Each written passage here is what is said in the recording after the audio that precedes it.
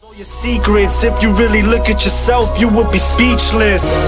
What happened to being doctors and teachers? What happened to being your brother's keeper? Nowadays kids more worried about the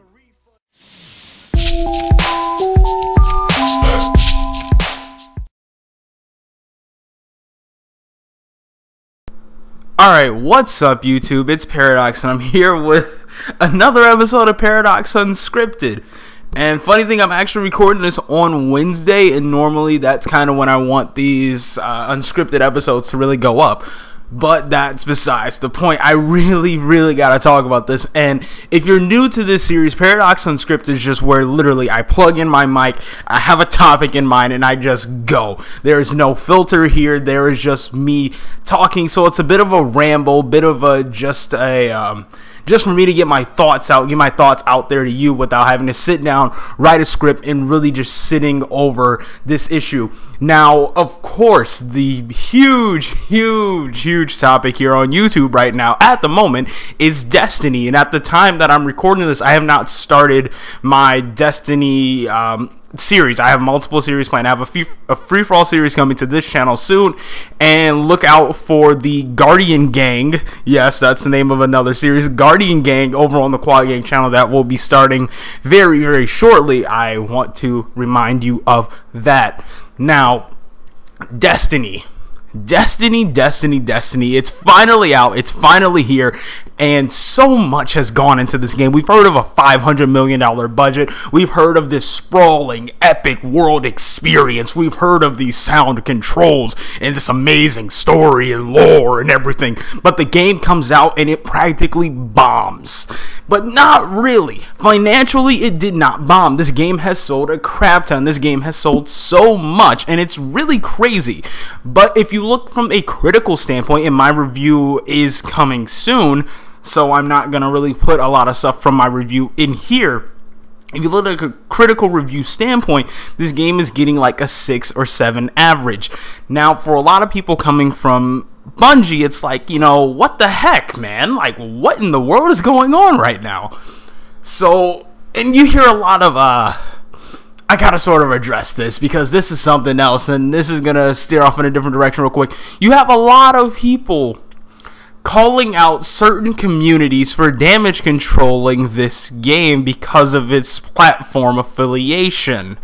Now, I'm just gonna play ring around the rosy here. I think those people are pretty stupid. A lot of people are damage controlling this game, but you know what? Everybody damage controls games that they like. People out there damage control Rise. People out there damage control Killzone Shadowfall. People out there damage control Aliens Colonial Marines, for crying out loud. If you like a game, you're gonna freaking damage control it because that is something you enjoy and you want that to be the best thing out there. Now, I'm not saying that Destiny is a terrible game. I'm not saying Destiny is the greatest game of all time.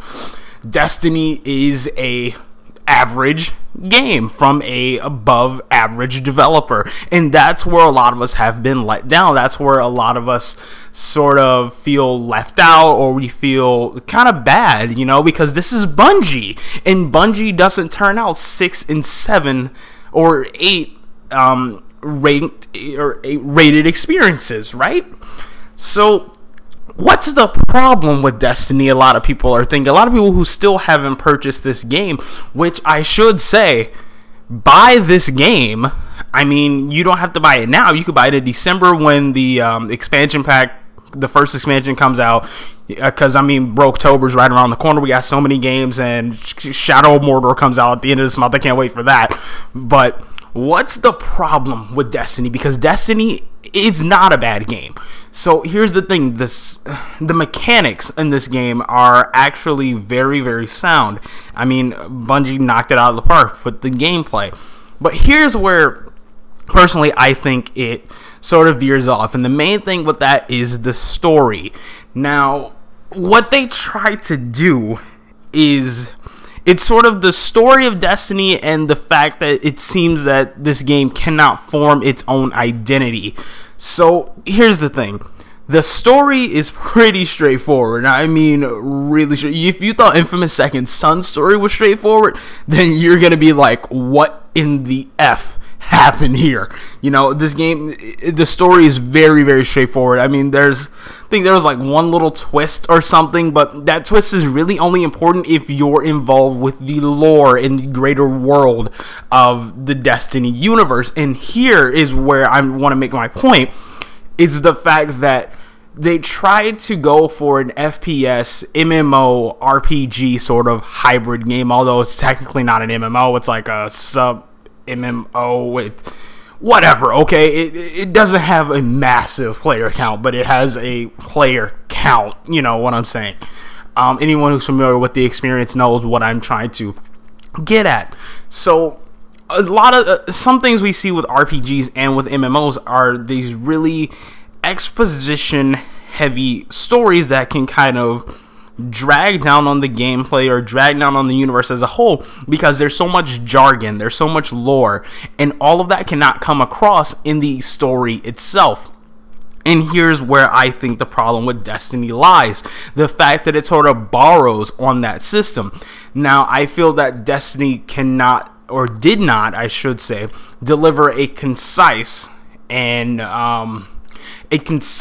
story for this particular game. A lot of people are saying, I know, tokenism is whack and genetic JMD gaming remind me of this time and time again. This is the first game in what we are expecting to at least be a trilogy. There we go. There's the word, guys. A trilogy. This is the first game what we expect to be a trilogy. So this game is just laying the foundation of that world. Now, I was bringing up the point that, you know, even games like Mass Effect, games like The Last of Us, games like Uncharted 1, games like the first Halo, all of these, Gears of War, whatever you want to throw out there, Portal, like whatever you want, Half-Life, whatever you want to throw out there, that's sort of on this level, that first game lays a foundation and still tells a concise story within that world while setting up that world at the same exact time. And that's where Destiny fails. That is the largest fail of Destiny. Like I said, there is so much jargon in here that it's really, really it's not even advantageous. You're crazy and you have to be a hardcore sort of follower or know someone who really is into this world, who's bought into this world, to really understand what's going on. Now, I came into the story knowing a lot of the sort of backstory of the Traveler and of the Fallen and the Hive and the Cabal and the Vex and everything, and how these races sort of intertwine, what's their beef with each other, whatnot. So I kind of came into it knowing this, and that helped my understanding of the story. But for someone who's coming in really not knowing any of that, the story's really not going to make sense. It's going to be hard to follow, and it's going to suck. Period. It's gonna suck if you don't understand it, and that's what the problem is.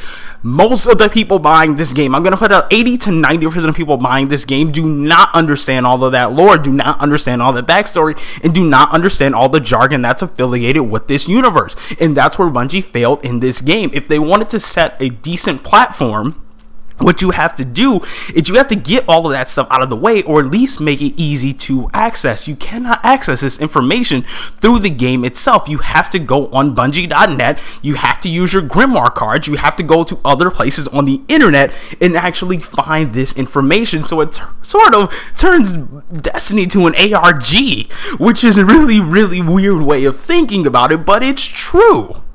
You know, and that's sort of where I have a problem with Destiny. I think that's where a lot of people will have a problem with Destiny. The multiplayer in and of itself, I hear people complaining about the multiplayer not being balanced. Look, you can take in your weapons from the story, and I heard this on the podcast. They were complaining about it not being balanced. I'm not going to put the name of the podcast out there, but for any of you who know me personally, you know what podcast I'm talking about, because I tend to have problems with it a lot. So they were talking about it not being balanced, but here's the thing. You can take in your weapons from multiplayer, but those weapons are they do something in the code to make them sort of level out as much as possible. So it's not unbalanced. And we've seen this through the alpha, we've seen this through the beta. Now, I just want to hit one more thing before I go, because I don't want to ramble on forever, and this video is about to reach about 10 minutes long. Now, like I said, this game is not bad. It's definitely worth the purchase. It's definitely a lot of fun. And when you reach, I have to put this out there too, when you reach level 20, which will take you 2 2 days, 1.5 if you're really into it, maybe 2, maybe 3 for a lot of people. When you reach level 20, this game is not over. You're nowhere near fully leveling up. You haven't seen everything. I mean, heck, the raid was just unlocked last night. I'm level 24. We have some people on our team who are level 26, and we couldn't even get past the first part of the freaking raid. I mean, there's a lot of stuff that is there to do in this game, and I feel that this game is really too reliant on a set mission structure, which is very repetitive mission structure. And I don't know, there's still a lot of stuff left in this game, but a lot of it is based on repetition. A lot of it is based on, hey, you did this thing when you were lower level, now let's crank up the difficulty and you can go at it again with your friends. Oh yeah, that sort of thing that kind of happens in this game. They're really disappointing me. Now, all in all, to just leave you guys so I don't continue on this stupid ramble, buy the game if you were interested in it. If you played the beta and you had fun, buy it. If you played the alpha and you had fun, buy it. If at one point you were thinking buying this game, buy it. You can always trade it in, right? You can always trade it in. You could just rent it. You could borrow it from a friend. I just think that when the second and third game come along, a lot of these problems will hopefully be fixed. You've heard my little thoughts. I want to know yours down in the comment section. For all the people that have been playing Destiny religiously, because I know I have, except for some stuff in my personal life that I like to have fun, because I have a social life. I'm not a social reject. But what do you guys think down in the comments section about this game? Have you been let down? Are you excited for future incarnations? What do you think of the damage control going on in the community? And do you think a lot of this is coming from platform sort of fanboys or people who just like the game as a whole? Because I think it's coming from people who like the game as a whole. I mean, this game has been hyped up so far to fall this far.